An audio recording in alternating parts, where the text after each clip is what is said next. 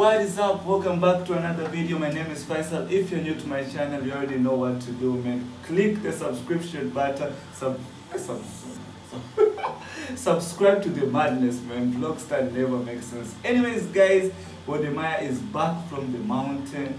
He did his climb. I'm pretty sure you're gonna see the video like on his channel. It's gonna be super amazing.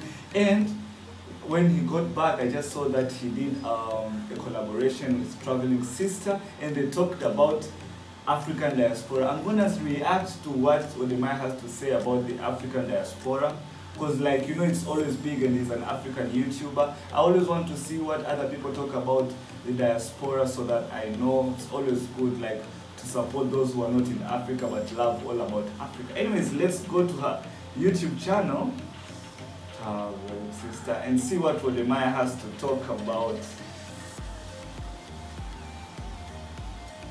the African diaspora. Yeah, man, support YouTubers and watch their ads. Anyways, let's keep to the content. An African will sit in America. Wait, I wanna see where they start. So, from here, I think.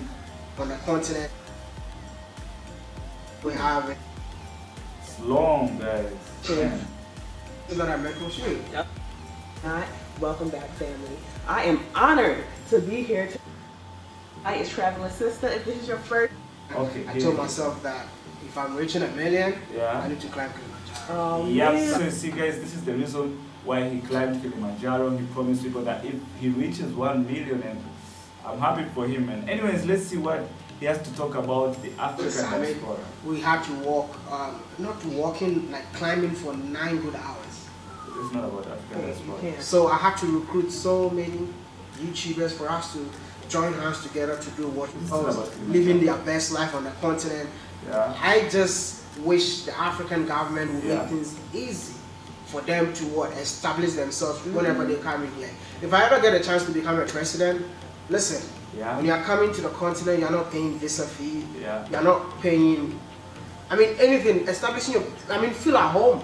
Exactly, I get his point. Like, he wants anybody who's African coming to another African country to feel at home. You don't have to go through any visa hassle, you don't have to go through any process. You just cross the border and your life continues, whether you want to establish a business or anything, man. I know, but West Africans will benefit a lot because they are more educated than us in the East, and they're faster. Is it smarter, faster, but like they're just good in everything. But yeah, I'm East African, and I have to, you know, if somebody does good in something, always compliment him. It's not a crime if you compliment somebody. It's also it's a reason for yourself to grow as well. Anyways, let's hear. As soon as you get here, so first you're ready to settle, I'll give you a passport.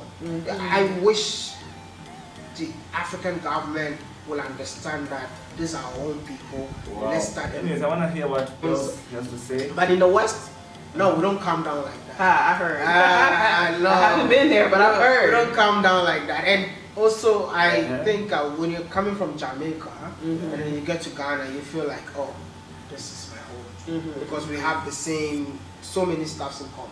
The food we eat, they have it in Jamaica. That's why I'm actually going to Jamaica. Really? Guys, there's fufu, Ghanaian fufu in Jamaica. Guys, the Caribbean people, please tell me, explain this to me. I didn't know before. Whoa, Jamaican fufu, is it? Guys, tell me. Check that out. Oh my god, anyways, I'm thinking that it's not possible in Africa, but some countries are doing it. Right. Some countries are doing it. I was in Namibia, they got the best roads in Africa, and to my surprise, they got a concept of building the best roads in Africa from Ghana. Oh, really? But I'm a Ghanaian, and I can't say that. You're like, where is that? Where? Wow, guys, this is so good. Yeah, anyways, I wanna hear more about the actual African diaspora. Like, I just wanna hear what it's cheap, so say. I'm just coming to Africa. You just pack your bags and come. Right. Please. See, that's why I'm telling you guys. I'm the guy who's telling you to come, but when you come, it's not gonna be easy. The challenges are many. Be prepared. If you're not prepared, you just come and say, oh, what if I was lying to me? I'm going back to America. oh, whatever you said is not true. No. Yeah, guys, I get his point. You see, people underestimate Africa. They think Africa is like easy peasy coming from Europe or America, but here things work very differently. Yeah, we may be behind, but we are developed. Like, you know, the world is globalized, so everything is the same literally. And here it's even more expensive for tourists. So here they're like, oh, we thought Africa is cheap. Oh, yeah, everything is expensive here and everything is as good as there. So be prepared to get the same hospitality, even if it's a bit underdeveloped, but it's the same thing. Anyways, guys, I think that's about it. I just wanted to see what Wode had to say about the African diaspora, and I have seen everything. I hope you enjoyed the video. My name is Faisal. Once again, if you're new to my channel, you already know what to do, man. Click the thumbs up button. Man, you just gotta like it, man. Support your boy and click here to subscribe. Click here to watch my previous video. If you haven't seen my Wode videos, you can also go through my channel and just watch them. He's still here.